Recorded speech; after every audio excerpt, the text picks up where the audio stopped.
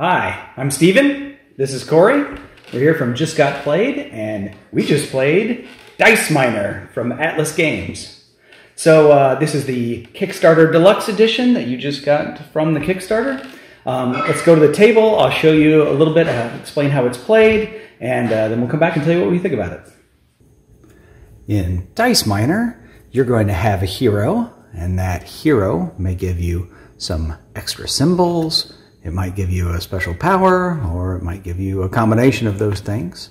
And as the hero, you're going to draft dice, you're going to use those dice, and you're going to score those dice. So over 3 rounds, and each round is broken into 4 different phases. So the first phase is called the excavation phase. And during the excavation phase, you can take dice from the mountain. So you can only take dice from the top, meaning a couple of sides are exposed, so I could take this 3 or this 5.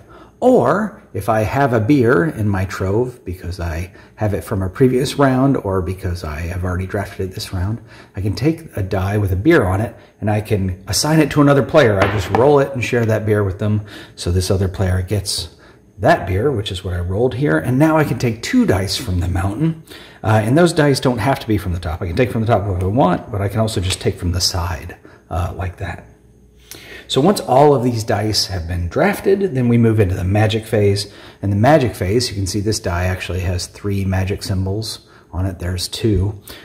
Each of those symbols can allow you to re-roll dice that are in your trove. And once everybody is done rolling all of their dice, then we go into the scoring phase. And the way the dice score is, so you have these tunnel dice that go 1, 2, 3, 4, 5 here. And what you want to do is you want to have straights of them. So if you have, say, a 1, 2, 3, then you get 1, 2, 3, 4, 5, 6 points. And then if I added a 4 to that, I would get 10 points. And I can have multiple sort of straights going as well. I can have 1, 2, and 3, and then a 1 and a 2. But it always has to start at 1. So that's one way to score points. Another way to score points is these treasure dice. So these treasure symbols, each one of these is worth a point. But for the player who has the most, they're worth double. And if there's a tie for most, then nobody's gets doubled. Also, we have these hazard dice. So for instance, this is the tunnel collapsing, and there are dragons as well. So each one of those symbols, so that's 2 and 4 in that case, each of those symbols are negative, right? So this would be negative 2 points, unless I had drafted, say, this pickaxe. So this pickaxe turns this negative 2 points into positive 2 points. And then let's look at a case of the dragons, right? So here's 2 dragons. If I had a shield, then the shield turns the negative 2 points from the dragon into positive 2 points. So that's what this tool die is for.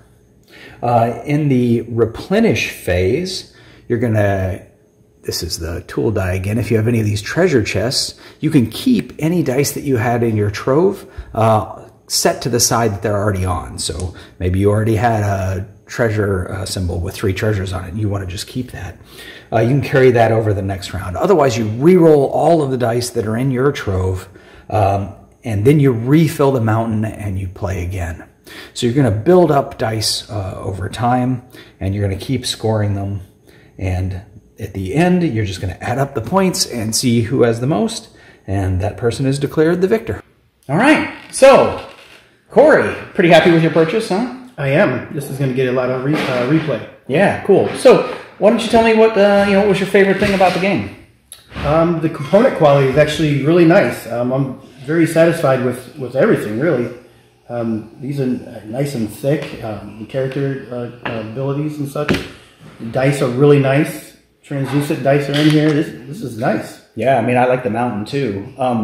For me, the thing that I liked most about the game was actually this mountain and how these dice are here. So it sort of changes the drafting, how you draft the dice. You have to take from the top, or you can use a beer, share a beer with somebody, give them sort of an advantage, and then you can sort of take from the sides, right? And so I thought that mechanism was kind of neat. This mountain isn't just a gimmick, right, to display the dice. It also, it has a gameplay purpose too, and I like it when things work out that way.